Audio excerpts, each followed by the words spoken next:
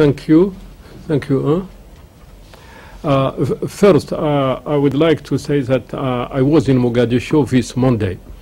I flew in from Nairobi, and I spent a few hours there to meet the government official and to have an idea of what the situation is. And I must say it is very sad to see a capital city I have known in the 80s becoming a shanty town. And it is very sad to see how the city, the population and the country are taken hostage by the those who have been fighting in destroying their country over the last 20 years.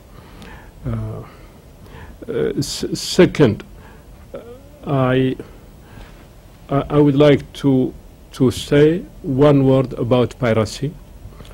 I think the international maritime presence is increasingly successful. Why? It is successful because pirates have to go further away. The gains they are making are more expensive. I mean, they spend more on what they may get as ransom than a few months ago. Many have been captured. We have about 100 already arrested. I don't know how many have disappeared, unfortunately, on high sea. I think financiers behind them are also aware that they are being watched and the people may look into further. So the operation, which is, in my opinion, a sign of solidarity with Somali people and with people in the region, is what I can call successful. And it is international. You have Russian, you have Korean, you have Japanese, Chinese, Arab, Iranian, African, American, and European in NATO, and Norway is planning. So it is overall interesting. I would like to say that one overriding problem still in Somalia, not often reported or talked about, is still there. It is the problem of impunity. People who have killed, displaced, maimed, are still around, whether in Somalia, in Nairobi, or in their new country home. And those who are inside Somalia, proning violence, have put their family in safe haven in outside Somalia. So impunity to me is still very overriding issue to be addressed. On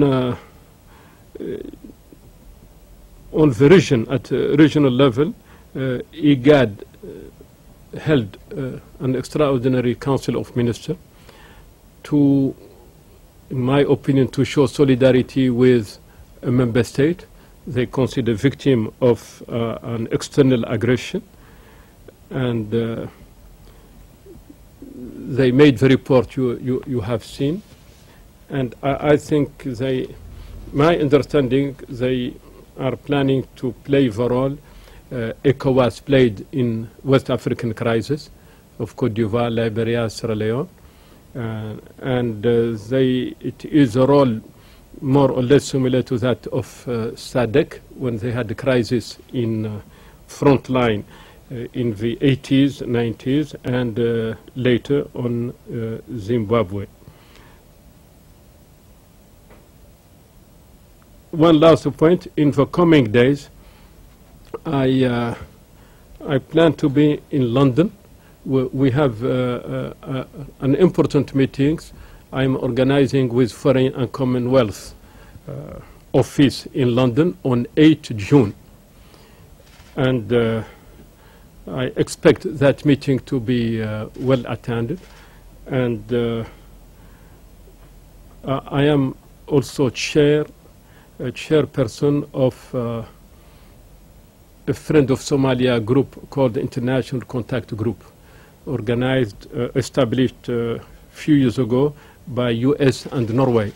And I have been chair for the last 18 months. That group was supposed to meet in Rome. I have not postponed the meeting yet, but I have requested to delay it till we draw lessons from the meeting in London, which is taking place on 8th June. So I am pleased to be with you to respond to all your questions, and these are the points I am raising with you, and I'm at your disposal for any question. Thank you.